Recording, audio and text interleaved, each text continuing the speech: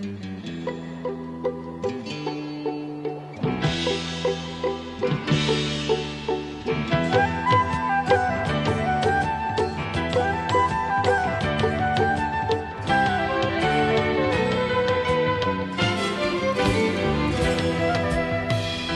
you for joining us.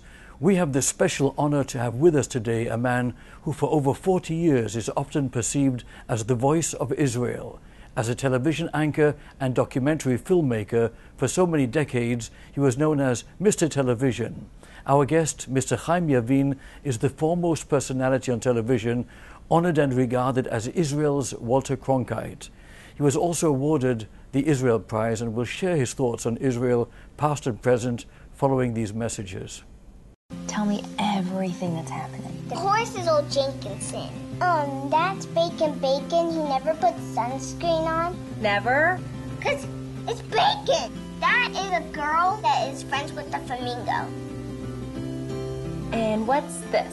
That's you, Mommy. When a child can create on a canvas as big as their imagination, that's the way it should be. The HP TouchSmart 520T, only from HP, the world's #1 PC maker.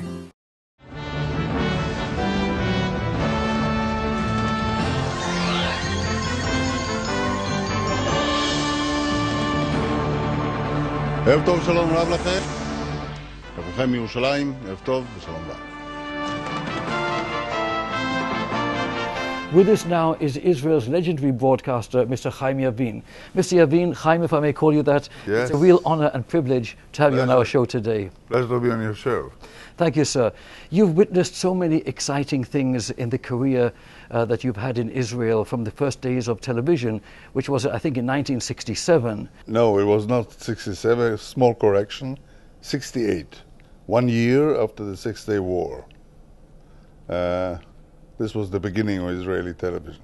It's interesting to go back in time and relive those moments.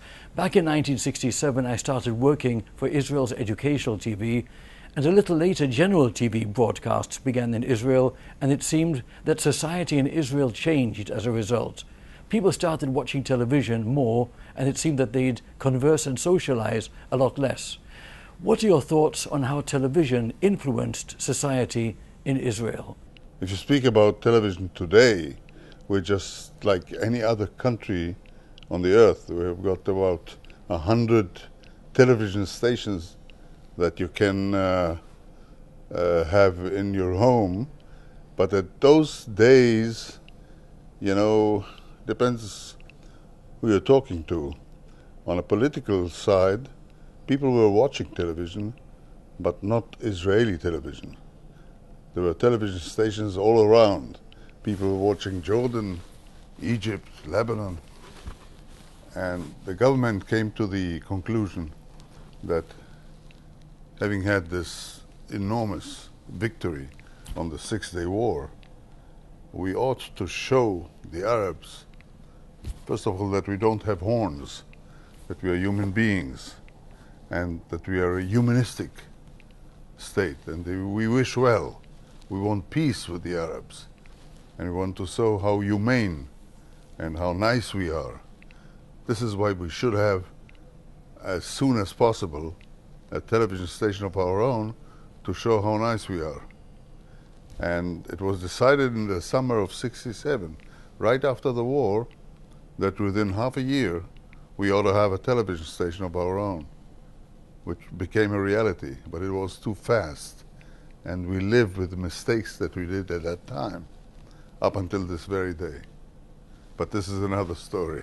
This is really very interesting, and people continuously accuse Israel of making mistakes. Please elaborate and tell us what kind of mistakes you believe were made in broadcasting. You see, television is first and foremost, an industry. You've got to run things like you should run a big undertaking. And we didn't realize this in the first place. We thought, we are intelligent people, and we'll get the best experts from the Jewish world all around. And they'll come and we'll build up the best of television that the world has seen.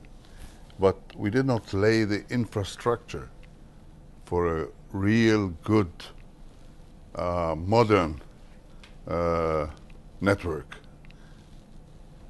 To go into details would take us a whole discussion, but the administrative side, money-wise, the organization of people, the experts, everything was very much improvised.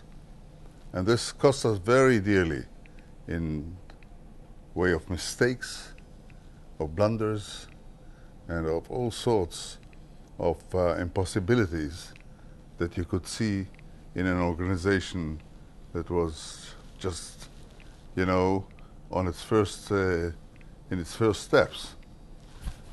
So this is, you know, we crumbled it. In a way, you can say that Israeli television was established to some extent like the Jewish state.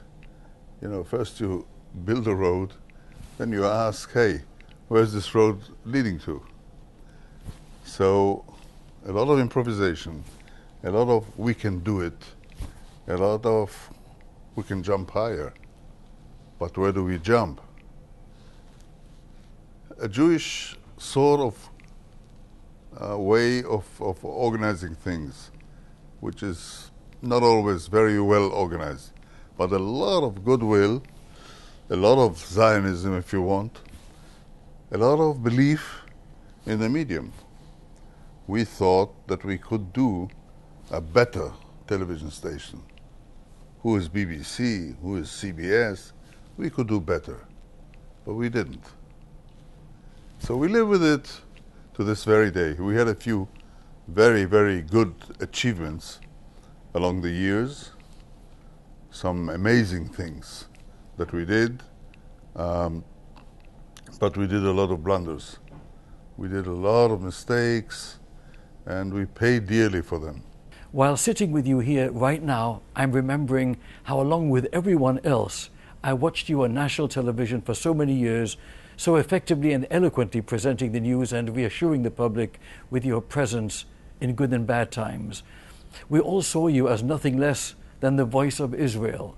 So I'd like to ask you, why, in your opinion, is Israel shown today throughout the world in a generally negative light, the media that is? Well, Israel's image is a part of Israeli policy, and it is about the political situation in the Middle East. There are a few facts. The Arabs don't like us. The Arabs would like us to disappear from the area. We are we're a strange lot that has decided to go back to its ancient country. But why should we, the Palestinians and the Arabs, why should we suffer? Why should we pay for it? So this is the objective situation. I think there's a factor of some anti-Semitism. It's not very strong. It's not the first and foremost reason why people around the world don't like us too much. Now, if you're obstinate and if you insist on having your policy of being strong, of beating all your enemies through all the wars, then people hate you even more. And Israel has insisted on having an activist. I say activist and not only active. Activist is a verb that was really invented by the leaders of the Yishuv, of the Commonwealth of Israel, which says we are not waiting at home for the others to attack us, but we are attacking the others. We're leading the war into their territory. Not aggressively, but in order to win a war, you don't wait for your enemy to come and do harm to you in your home. So I think that owing to this factor, we have flourished and we've won all the wars. Some wars we have won in the field, but lost in the diplomatic arena. this is why Israel suffers from a negative point of view of its reputation. You're obstinate, you don't want peace, you're killing the Arabs, you are the Goliath, the Arabs have turned into David. Where are all the nice things that you so-called stand for? You're not that. You don't want peace. You'll hear a lot of people around the world saying Israel doesn't want peace. And it's not only a question of propaganda, it's a question also of the policy of Israel. Does Israel do all it can to win that peace? You're speaking to someone who wants peace, and I'm just one of the 7 million Israelis who want peace. The Arabs want peace. Everybody wants peace. But if you insist on some of your principles, so to say, settlements, in other words, you won't budge. You won't move 1 inch. You won't relocate one little settlement, then you pay the price. Then people call you, rightly so, obstinate, and they're accusing you of getting away from the line, from your promises of, for example, 2 states for 2 nations. And I think nothing will happen in the region unless we activate, we bring about our own declaration that we want a state for the Palestinians. If we don't give them a state of their own, their uprising against the Jewish state will go on and on and on, like a sickness that goes on, that goes with us. And you can, getting back to your question, you can be very nice in a show. You can speak nice words. You can win even something at the United Nations. You can win the goodwill of the West, especially of the United States. But then people come and ask themselves, okay, how long? How long can we win the goodwill of the United States, of the Jewish people at all? And we will have to find a solution to that problem, or else we won't be able to exist. We need peace more than they do. And no explanation around the world, and no declarations, and no good people, and we have a lot of good diplomats. They can't do anything in the way of hasbara, of propaganda. We will have to do something, and it takes a lot of bravery, it takes a lot of strength, of heart, to do this thing in order to bring it about, because you have to convince the majority of the people of Israel that we've got to give in, we've got to give up a lot of our assets, which is a very, very tough undertaking. But en breira, we say, no choice. We'll have to do it. Haim, this is very interesting and a very compelling subject. I'd like us to continue, but we must pause for these messages. We'll be right back.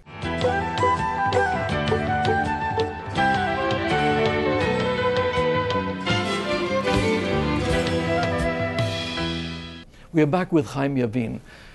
Haim, thinking again about what you just said, there are many people who agree with you and those who do not. It reminds me of an interview I conducted with Abba Eban, one of Israel's most highly respected statesmen. I asked him years ago, why would the Arabs accept today what they refused to accept before 1967, when they had East Jerusalem, the West Bank, Gaza, and the Golan? What's changed? The answer is twofold. Because on the one hand, we've won our war. This war has been going on for 60, 100 years. And we've had the upper hand. If you judge what happened in the battlefield We won all the wars. A terrible price. We lost about 2,200 people in the Yom Kippur War, and so on and so forth. I've never seen myself, I'm an old man now, I've never seen one day of peace in all my life. There was always a war going on. War of attrition, Lebanon War, the Yom Kippur War, the Six-Day War. So, and we've won them in the battlefield. We've been stronger. Our activist way of handling the situation, the conflict between us and the Arabs was justified, now in a way, was justified along the lines that Ben Gurion really paved for us. Because it's a question what you do when they come and kill one of you. Do you then run to the United Nations, or do you fight back? How do you fight back? You stand behind walls and shoot back, or you attack? And the Yishuv, the Jewish society, most of it, said, no, we counterattack. And in this respect, we have set the world before a fact that we cannot be relinquished, we cannot be conquered, we cannot be won against. But we have not won the big war. And the big war is to be accepted by the Arab world. Now, your question is, why should the Arab world accept today what they didn't accept then? They have also come to the conclusion that by force they cannot destroy Israel. They have probably come to the deep understanding that by force alone they cannot do a serious harm to Israel. On the contrary, Israel gets stronger. I think we have a fantastic economy today. All problems given, and and we have one of the strongest armies in the world, one of the strongest Air Force. But we have not peace. And without peace, we cannot live, really. We cannot be normal. We don't have boundaries. We don't have a peaceful economy. We thrive because we survive.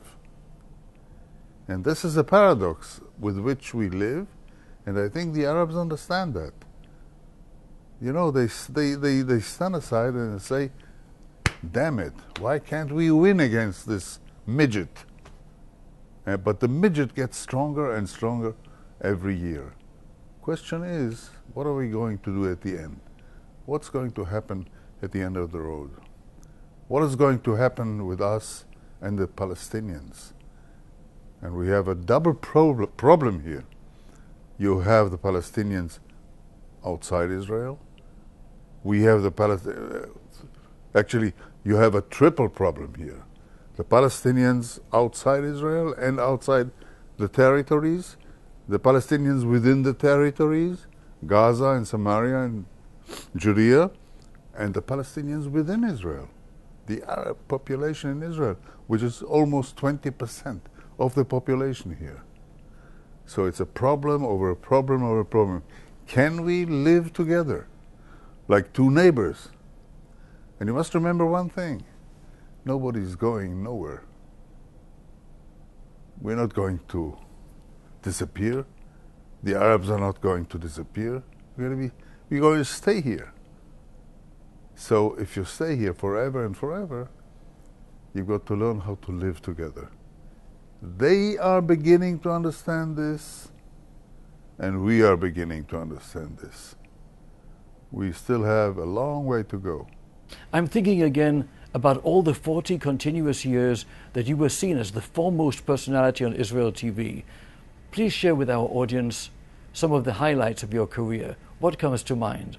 We're going to need more than one interview for that.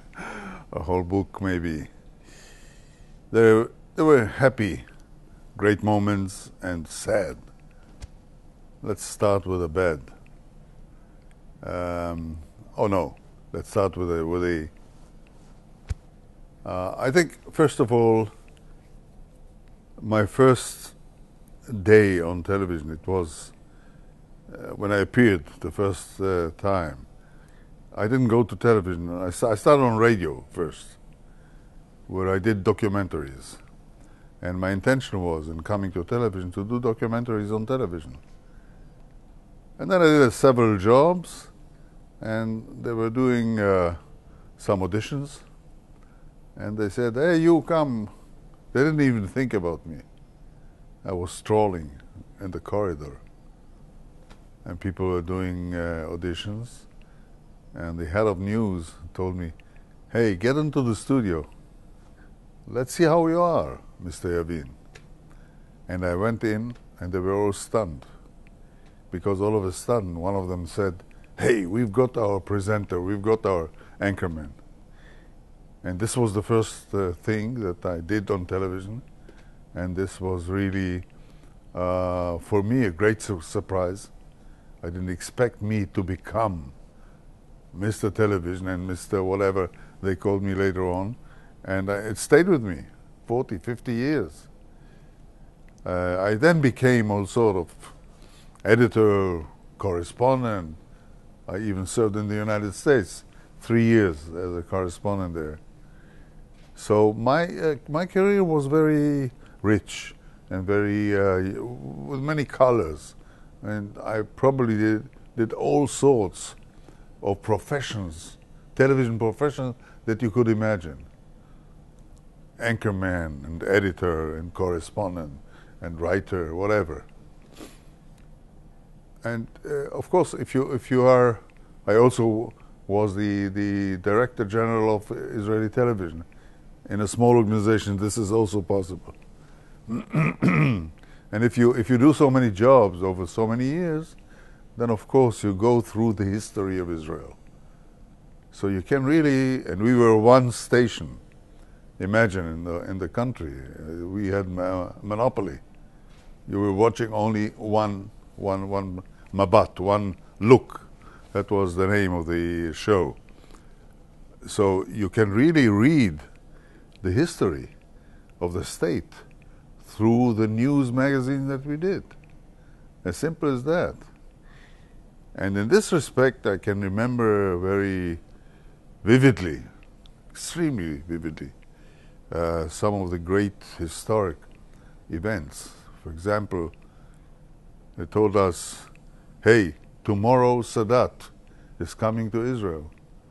This was after the Yom Kippur War, and my political correspondent phoned me and he said, listen, Sadat is coming tomorrow to Israel. And I said, yes, you and me are going to the moon. It was such a fantastic story.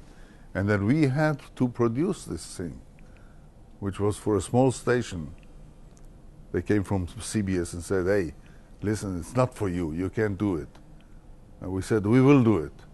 And we did it successfully.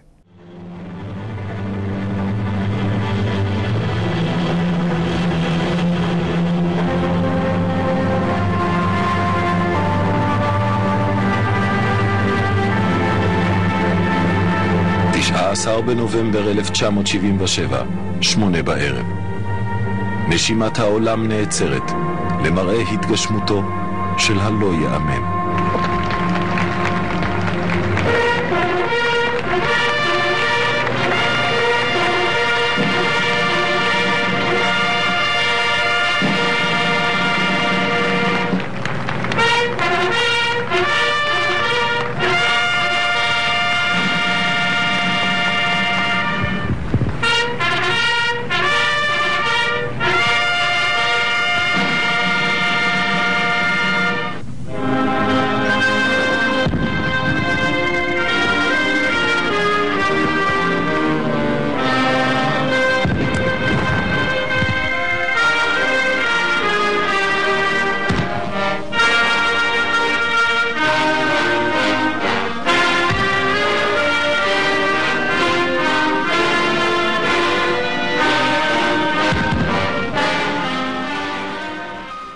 And a sad story was, of course, the murder of Rabin. I couldn't utter the words, Rabin is dead. So I found all sorts of ways and means and wordings to express this grief that suddenly struck the state. And really the state was, I think, is changed from that time.